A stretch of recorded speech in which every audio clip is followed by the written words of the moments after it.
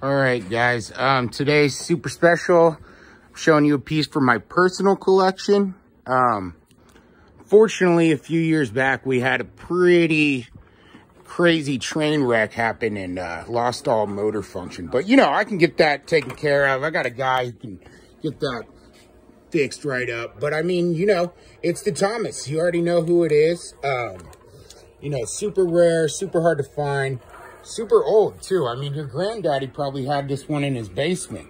You know, and you're probably like, hey, granddaddy, why you down there so long?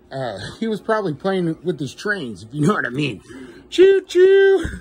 But yeah, guys, I mean, a little light wear, but nothing that can't be, you know, fixed by the right person.